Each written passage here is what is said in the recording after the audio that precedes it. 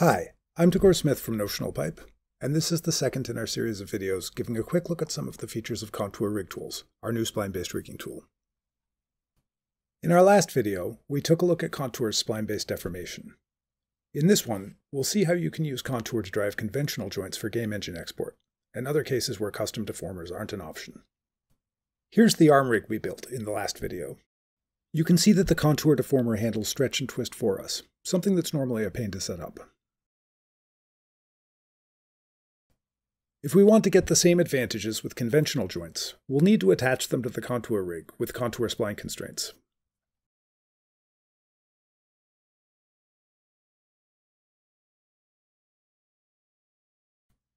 We can control where this joint attaches to the spline by setting the value of the constraint's parameter attribute. The parameter attribute is a whole number at the position of each joint, so a value of 1.5 would fall halfway between the first and second joint. Placing a lot of joints by hand would be a pain, so we're going to use a very simple script that Raf Anzovin wrote. This script uses Contour's Python API to place the joints along the spline.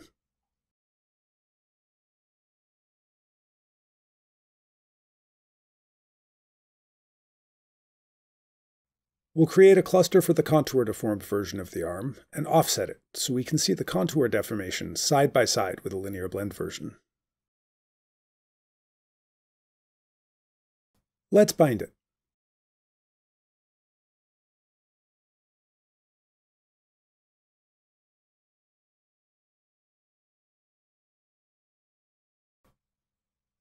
As you can see, we're already getting some of the benefits of Contour's spline-based rigging, even though we're using it to drive conventional joints.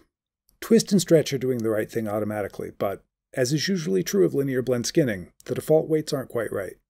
Because we're using conventional joints, we'll have to fix that using Maya's weight painting tool, as we would with any conventional rig. Since that can be time-consuming, we'll skip ahead to show the fixed weights. Usually, when you paint weights for a Maya joint, you want them to span the length of its bone. But since these joints are being used to approximate a spline, we want the weights to be more centered around each joint. The 3 Maya joints clustered around each Contour joint help to prevent too much volume loss, and we're getting better results now, but the Contour deformed version is still much better.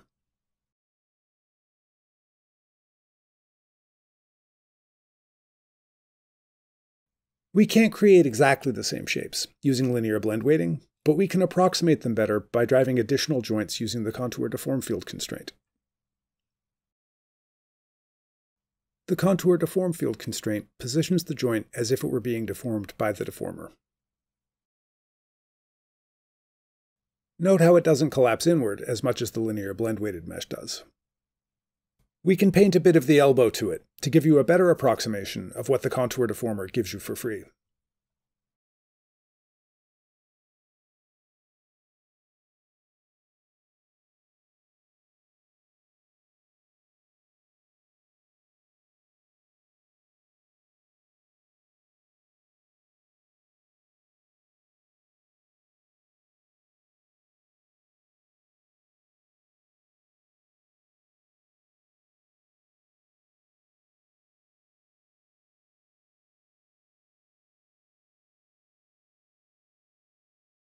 While rigging by driving Maya joints isn't as easy or visually pleasing as Contour's own deformation, it can still save you an enormous amount of work by removing the complex and brittle systems we use to do the same things in conventional rigging.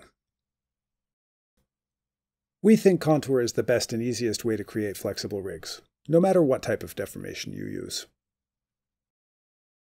In our next video, we'll take a look at how Contour's deformation can come to our rescue when we're faced with one of the most difficult deformation challenges: rigging thick shapes that need to bend cleanly. So please like and subscribe if you'd like to be notified when that video is up.